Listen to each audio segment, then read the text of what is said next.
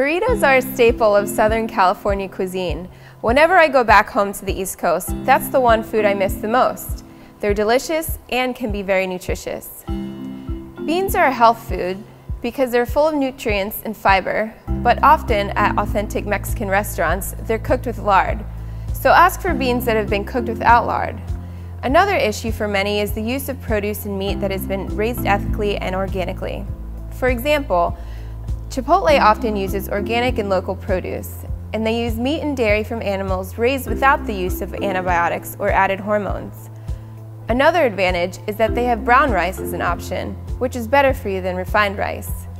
Be careful of portion size though. Like most places, Chipotle burritos can range from 500 to 1,400 calories.